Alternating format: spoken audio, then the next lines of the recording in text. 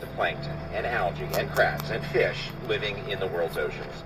A new analysis now by the Smithsonian Environmental Research Center shows that the ocean is losing that oxygen at an alarming rate, and that the number and severity of suffocating ocean dead zones is increasing. Denise Breitberg is senior scientist at the Smithsonian Environmental Research Center.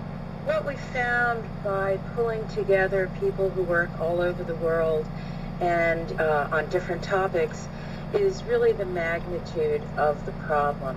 Oxygen concentrations are declining both in the open ocean and along the coasts.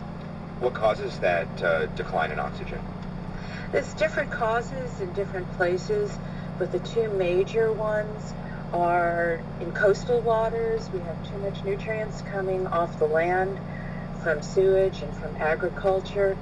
And then globally, especially in the open oceans, climate change and global warming is what's really causing the loss of oxygen.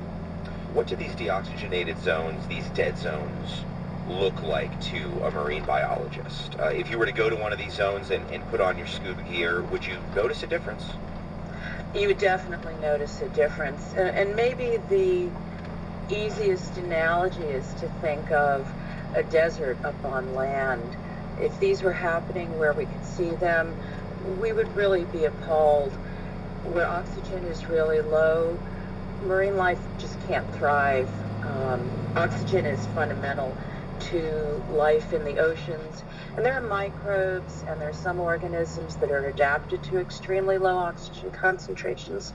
But many of the animals that we think of, fish and sea urchins and